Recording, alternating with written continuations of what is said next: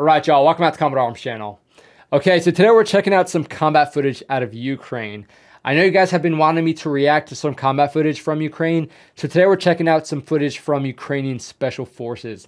Now, this is specifically their Omega unit, which, looking at the description, is like an anti-terrorism unit inside the Ukrainian National Guard.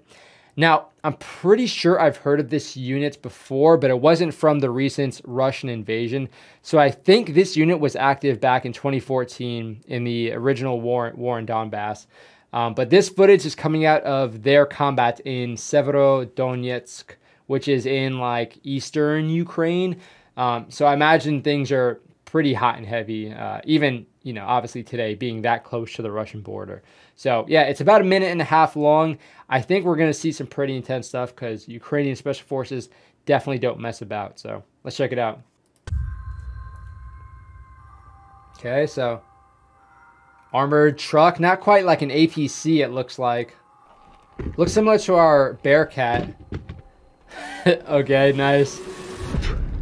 Well, okay, I imagine these guys are probably rocking some pretty high quality weapons, so, you know, chucking around like that, it's probably going to be fine. But yeah, it looks like they have like a, almost like an armored SWAT truck kind of vehicle there. AT-4. Oh, nice. Damn, okay, a river crossing. Dude, that terrain is freaking gnarly.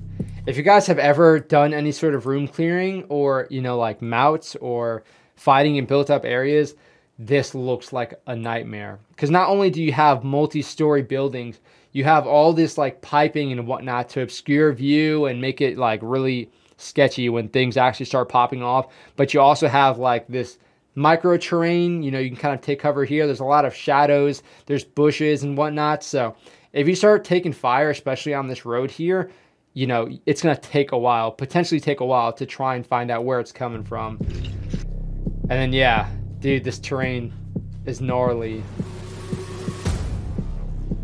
Especially the jacked up infrastructure, you know, with all the bombing and stuff. Yeah, very precarious. Sheesh. Looks like they're operating in a pretty small team, though. Like, really small team.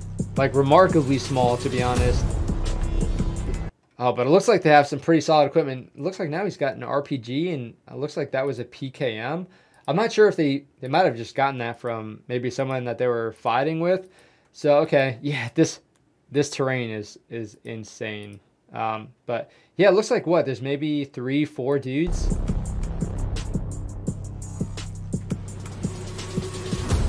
And it looks like they're moving pretty quick, so maybe they're moving to an assault or like an ambush position more than likely, especially with the RPGs. Работа моя мечты. I like that. Hell yeah, dude.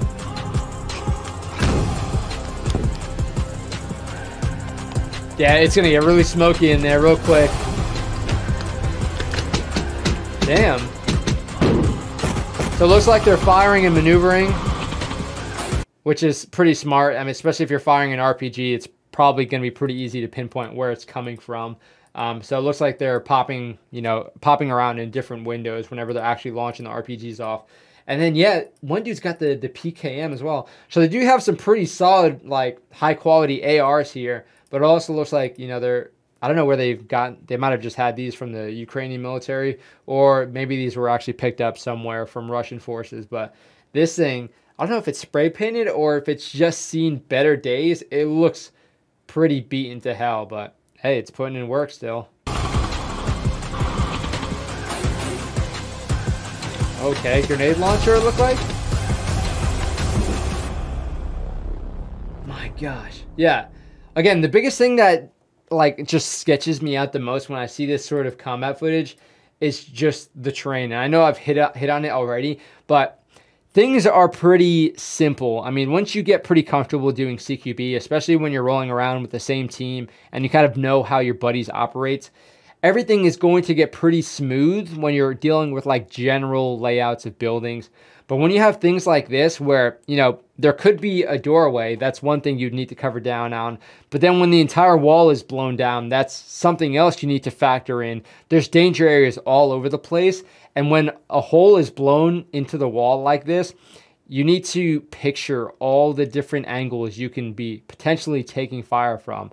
And then of course, at the same time, you have all of this crap on the ground where you can't even move quickly or effectively. And then, yeah, I mean, of course, yeah, it's going to be kind of sketchy to try and move around in this because you never know what's going to cave in, but that is definitely not on the top of their mind at this point. But it looks like they are moving pretty quick, probably to get to an ambush, which is something that we've been seeing a lot with Ukrainian footage, is just trying to slow down their armored columns or their convoys by hitting them with these anti-tank weapons. And yeah, we've been seeing some pretty solid effects, which, I mean, you've been seeing RPGs, you've been seeing AT4s, laws, NLAWs, javelins, the whole gambit of these sort of anti-tank, anti-armor weapon systems, and they have been very, very effective. So this is more of guerrilla style tactics, but at the same time, you can imagine they need to be pretty well versed in conventional tactics, such as, room clearing or general military operations in urban terrain. You need to have a pretty good, solid understanding of that, and especially ambushes, because that's what we're seeing a lot of, before you can move into the guerrilla stuff. Guerrilla stuff, I mean, you can be relatively effective, but if you want to survive, you need to have a good lock on those fundamentals, so you're not doing sloppy ambushes, so you're not having the appropriate support, so whenever you do start engaging, the guys aren't just running through you or, surrounding you really, really quickly. So there are a lot of things to consider, and yeah, just with the terrain and, even like the sparse, like the crazy wide open fields, if you don't have that sort of mechanized infantry support, it can get very, very scary very quickly with their ability to maneuver on you. Okay, so I know that was pretty short. Again, if you guys have any recommendations, you can throw them down below. I do have a bunch of other videos that I was recommended specifically for like combat footage from Ukraine. And a lot of it's really fascinating. A lot of times I'll end up just watching it like right on the spot. And generally when I do reactions, I try and react to it when I'm seeing it for the first time, like we're seeing in this video. But yeah, it is nice to just sort of stay up to date on everything, stay up to date on the tactics that each side is using, just to kind of get a better idea of how the situation is, and also kind of learn from it, especially from my mindset still being in the military, sort of getting a picture of how everybody is doing things in this modern conflict. This is pretty much like it's a pure on pure conflict, and you don't have many of those to draw experiences or knowledge from in recent history. So yeah, and this is obviously the most recent because it's still happening. Of course, definitely big support to Ukraine, and it's awesome to see them being so effective against this obviously much larger force, this force with a lot more equipment. It's nice to see them go down to the tactics and the fundamentals and be effective at that. And it's nice to see, support from other countries as far as sending volunteers, sending equipment and whatnot. But yeah, there's definitely a lot of footage out there. There's no shortage whatsoever. So there's plenty of things to react to. I generally don't react to combat footage.